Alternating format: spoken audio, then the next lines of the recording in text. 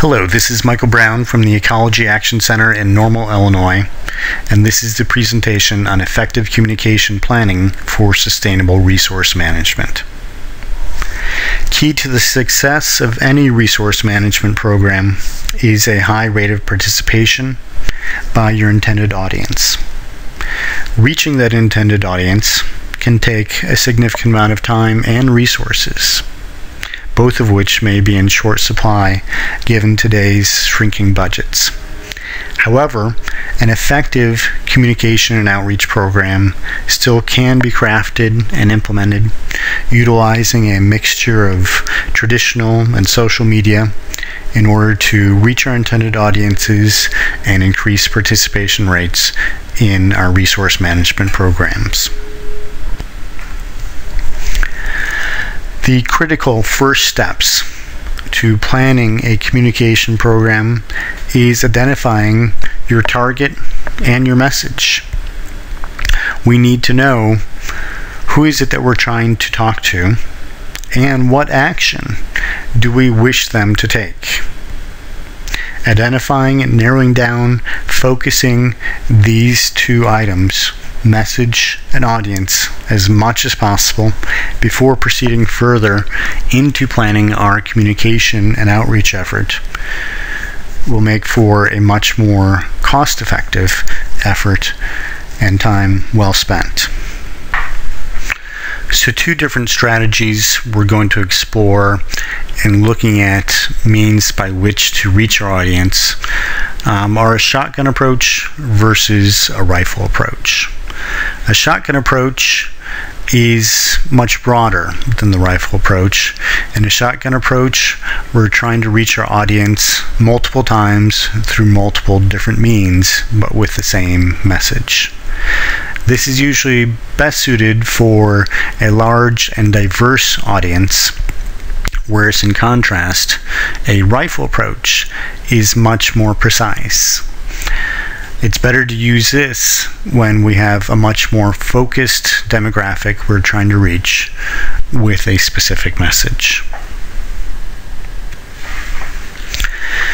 Another idea to keep in mind as we go about exploring our outreach strategies for communication is the rule of 7. And this is generally the idea that for any given individual within our target audience, we need to reach them not just one time, but multiple times, perhaps as many as 7 times. This is based upon the idea that one point of contact with our message may not be sufficient to convert the individual to take action. So reaching the individual multiple times, perhaps through multiple media, with the same message, the message may start to sink in, eventually gain some significance within their thought processes, and ultimately they may take the desired action. Another idea to keep in mind is the 20-60-20 rule.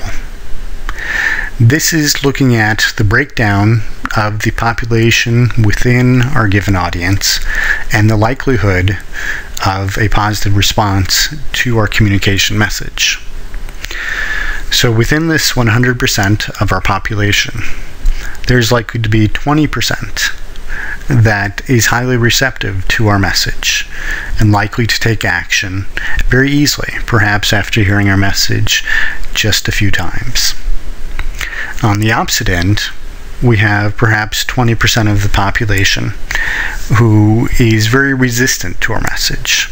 And regardless of the amount of times that they hear our message, regardless of the amount of outreach and communication they receive, they may be very hesitant to take the desired action.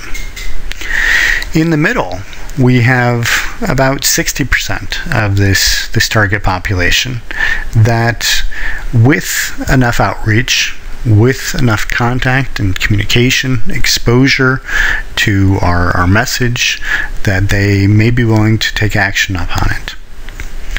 So what this does for us is looking at a breakdown of our target audience.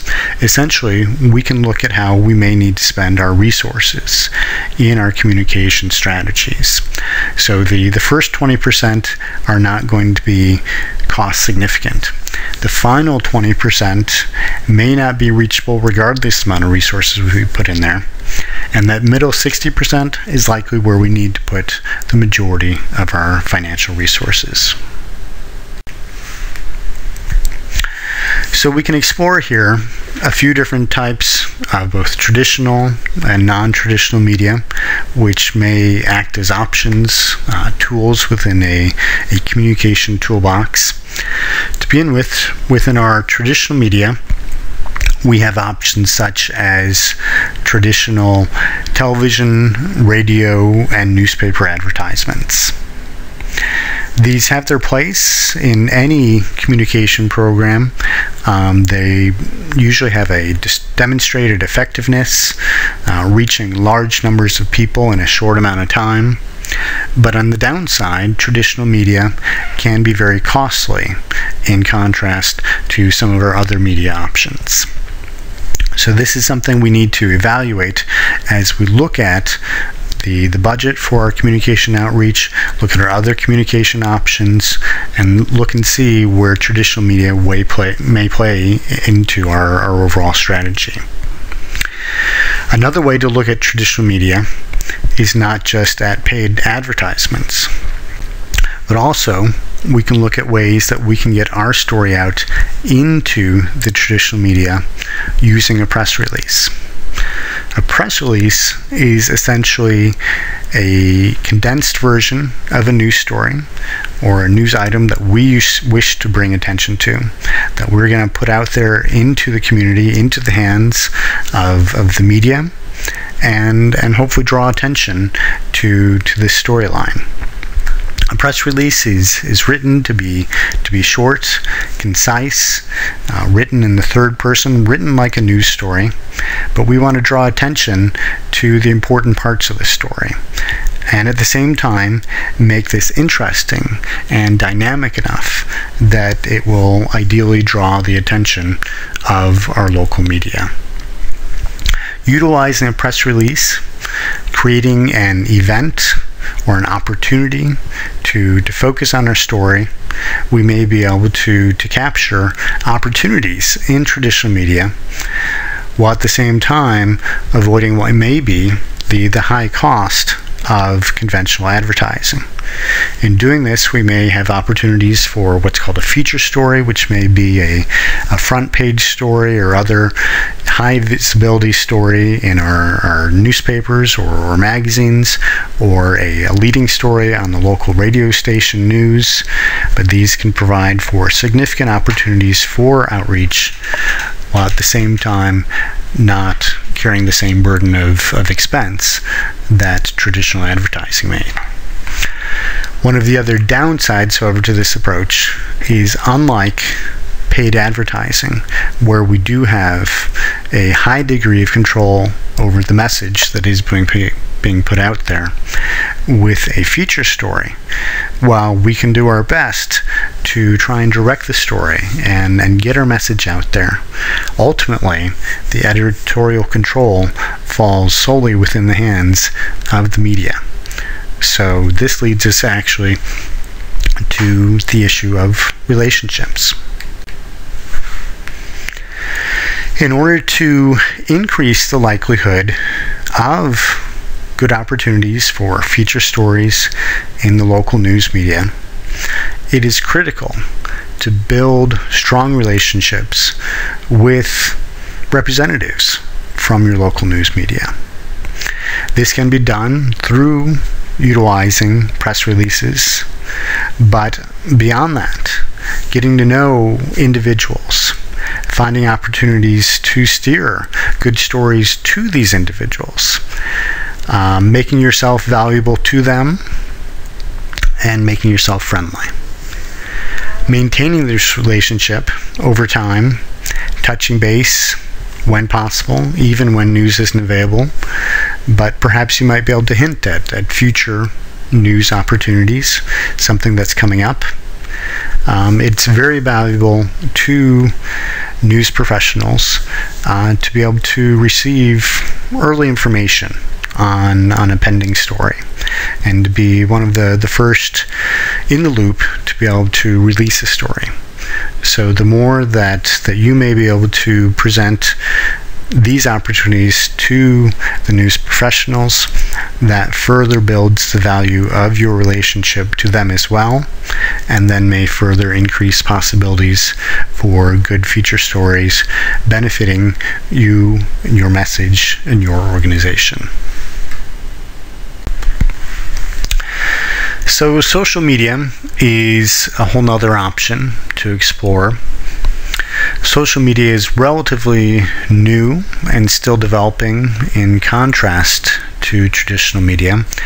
Social media has only become prominent over the past 5 years or so as a viable marketing tool.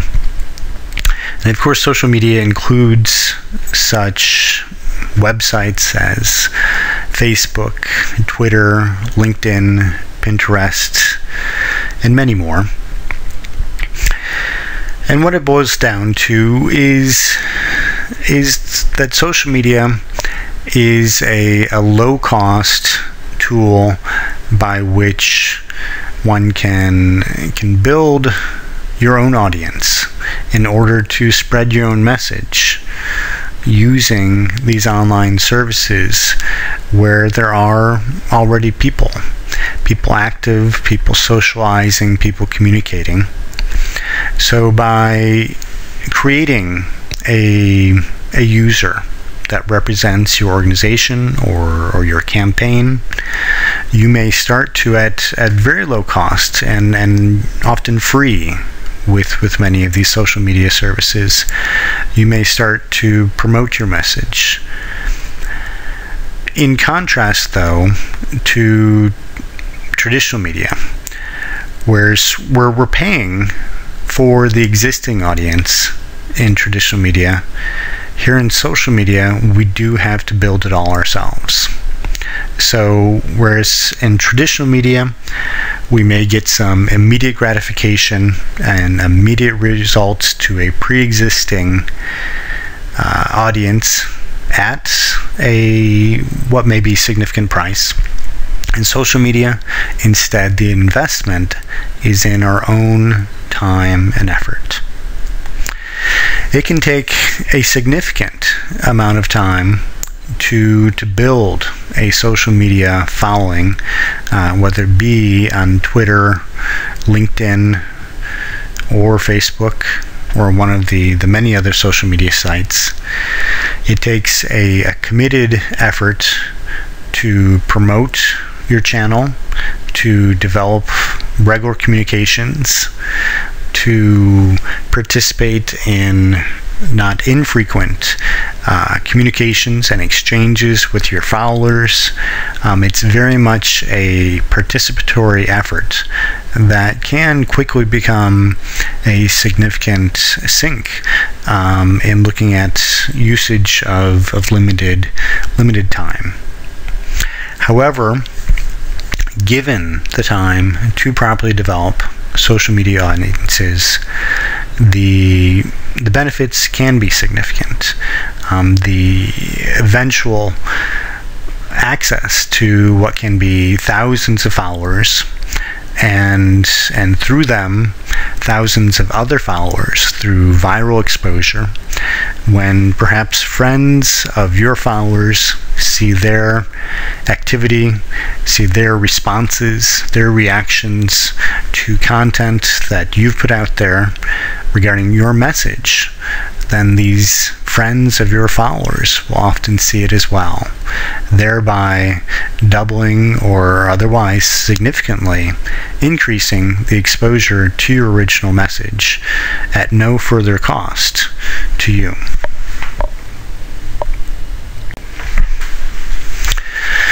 Developing your own website for your message, for your campaign, for your outreach purposes is yet another electronic tool at your disposal.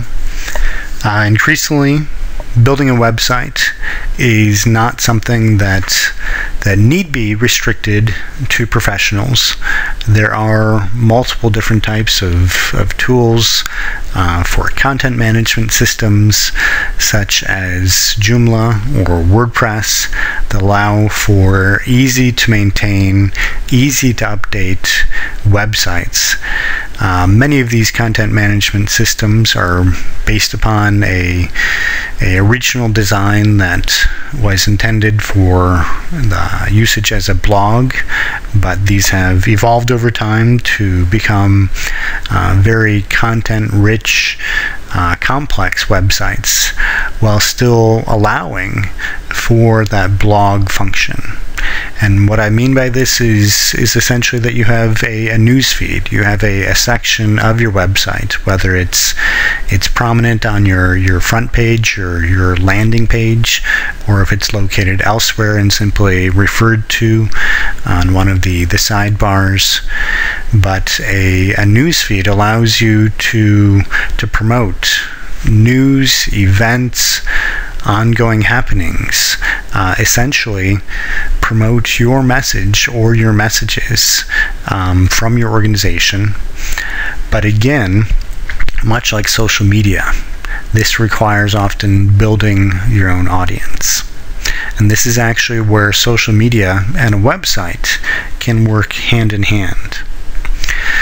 Utilizing tools such as RSS, one can put together services by which posts to the blog function or news feed from your website can automatically post to a variety of social media services. And so the readers, the followers of your organization or your campaign in your various social media channels can see updates that are posted to your website in real time, or at least frequently as they become available.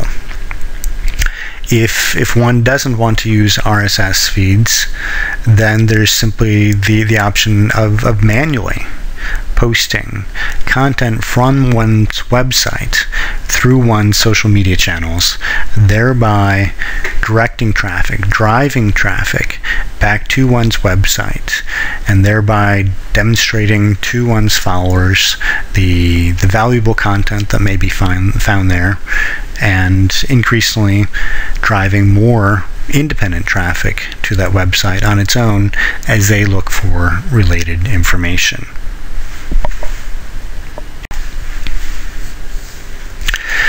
Another useful and usually cost-effective tool is email marketing. Through services such as Constant Contact, Vertical Response, MailChimp, and other similar products, one can send email newsletters or e-blasts to your mailing lists, whether it be 500 people or 5,000 people. These tools usually include a easy to format newsletter tool that does not require any knowledge of HTML programming or any advanced computer skills, simply the ability to drag and drop, to do some basic editing, often no more difficult than using a standard word processor. The ease of these tools allows for frequent communications with your followers, but again, much like the usage of social media or even your own website as marketing and communication tools, it does require the building of your own following, building your audience. Due to federal legislation regarding mass mailing through email, specifically spam laws and laws intended to prevent and reduce spam emails, there's actually very strict requirements for performing mass mailings to mass mailing lists.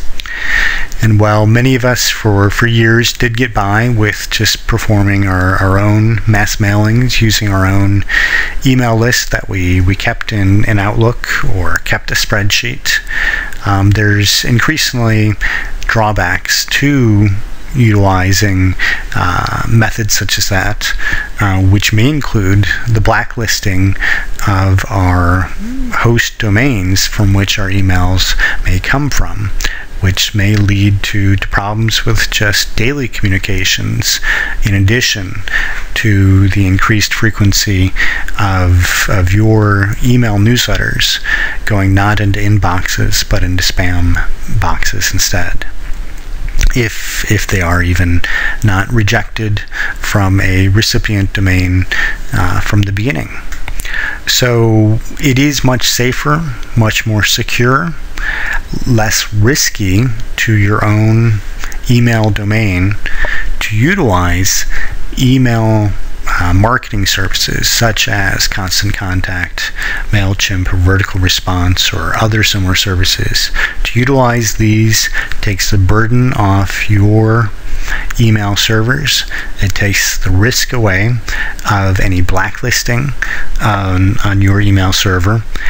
These services do abide by federal spam laws as long as you follow their rules for how you are importing email addresses into their systems. In most cases, these services do require a double opt-in.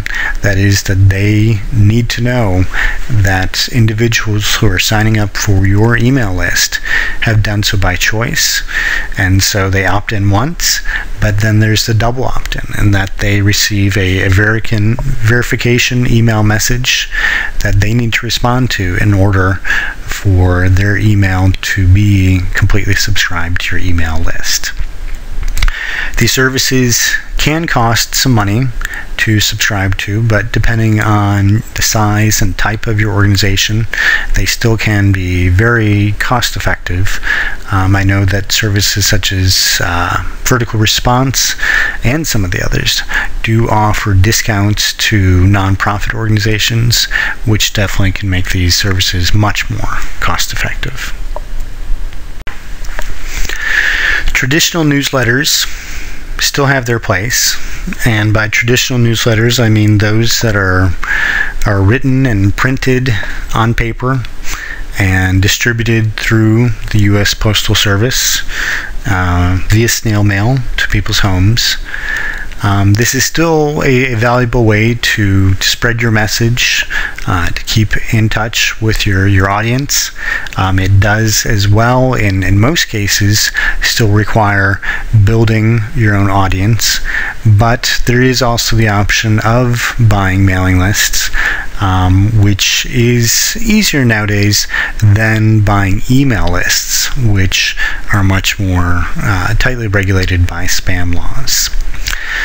On the downside of traditional postal newsletters is the significant mailing and printing costs that one may incur, in contrast to the much more cost-effective email newsletter services.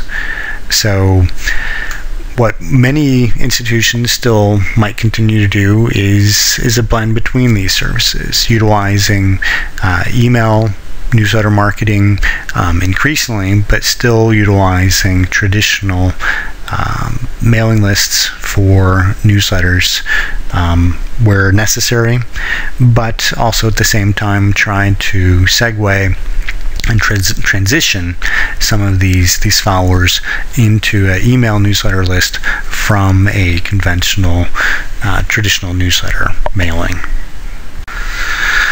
Classroom education is a valuable opportunity to reach youth and teach them about important messages, about sustainable resource management, about recycling and other practices, and hopefully help begin to build these values in people at a young age, One of the side benefits as well is that children, having learned about recycling or other sustainability issues in the classroom by an environmental educator, will often then take these messages home to their parents, and therefore increase the impact of your original message by sharing it with others in their household. Some of the drawbacks or the costs to classroom education programs, it can take some significant time and resources to develop a quality program that is welcomed in the classroom, that fits into the curriculum of your school district and accommodates state learning standards. But once this is achieved and relationships are built with local teachers and school districts, this can be seen as a valuable part of the student's education and can be welcomed by teachers and school districts, and so can as well be a valuable outreach tool. In a similar fashion, community presentations, essentially education programs for adults, can be a valuable opportunity to reach members of your target audience. In these presentations, it need not be simply a lecture on your topic, but it can be an exchange. It can be a conversation. And so a little more two-way communication, which is often much more valuable than the one-way communication afforded by traditional or even sometimes social media. These opportunities, though, may require some work, some planning, some effort to coordinate with your local community organizations, to receive an opportunity to come speak to their group, to be available at odd hours, whether it be an evening or weekend or early morning meeting.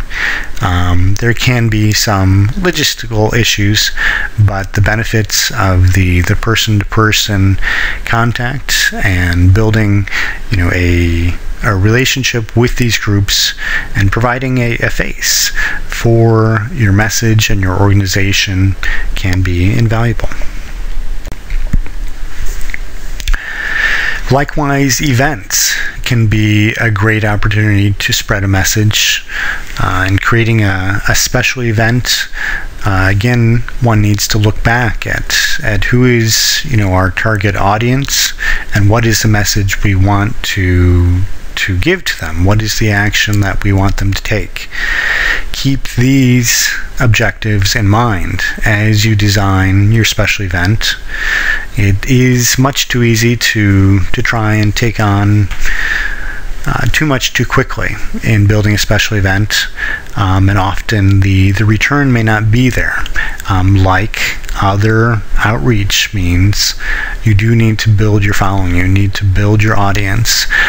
Sometimes to build a big special event, it may take years of building upon the success of prior events and improving, tweaking to make and create a unique special event for the community that helps draw awareness to your message and as well provides opportunities for the public, again, for a little more two-way communication with your organization. So all these strategies we've been discussing have been more of our broad approach or our shotgun approach. Turning now to our more focused, more targeted marketing and communication approaches, or our rifle approach, we have a few different options. First of all, direct mailings. And in this case, we're talking about using U.S. postal mail to households using often purchased address lists. This is something that there is some expense to, but it's usually not terribly expensive depending upon the size of the mailing list that you wish to buy. In terms of regulations, it is usually much easier to perform a mass mailing in this traditional manner than looking at purchased email lists, which then you have to deal with federal spam laws. So in buying a direct mailing mail list, you are usually able to purchase a very specific mailing list. Looking at the demographics of your community, you're able to look at factors such as gender, income, perhaps education level, and you can come up with a fairly targeted mailing list to hit only certain households within your community, which can make a direct mailing much more cost effective as opposed to mailing every single household in your whole community. Again, when we're looking at using targeted marketing and communication techniques, we want to use these more where a more focused audience is key.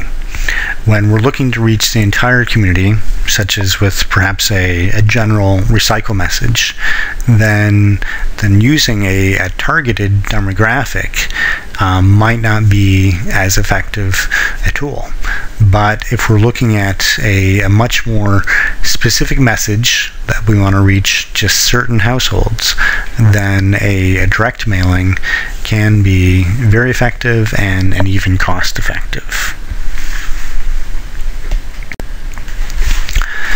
So in the same way, looking back at some of the social media sites that we talked about and our broad shotgun approach using social media in order to get our message out, we can utilize many of these same sites or other web services such as Google and perform highly targeted advertising to very specific audiences. We all know that sites such as Facebook and Google are increasingly collecting a lot of demographic information about their users. So these companies know often our birthday, they know where we live, they know our gender, they will then on top of that know a lot about our interests. If we're searching for items on maps, or if we're tagging photos on Facebook of places we've been, then they know the types of places we like. If we're looking at search engines such as Google, then they know the sort of information that we're looking for and the topics that we're interested in. So, from an advertising standpoint, this is incredibly valuable as we're able to purchase advertising that is highly targeted to very specific audiences, looking at age, gender, interests, education level, very specific geographic ranges, looking at the entire United States down to a half-mile radius of one specific address. So these targeted tools for advertising within websites such as Google or social media sites such as Facebook can be an extremely beneficial means of getting a message out, which can again refer responders to this message back to our own websites or other source for more information. And they have the other benefit of immediate gratification, that we are in real time able to see responses to our marketing campaigns, even tailor our marketing campaigns to be more specific and better suited to what people are responding to in order to get our message out. So in just a short little time here, we've covered a lot of ground on multiple options for communicating messages to audiences on sustainability topics. We do have a variety of choices to choose from. Most of these options do require some investment of time or money, in some cases both. In my own experience, I find that a combination of all of these strategies proves to be the most beneficial, and I do continue to tweak my own strategies over time, given new information and responses from the community as we try to promote our own messages in sustainable resource programs here in Bloomington Normal. Thank you very much.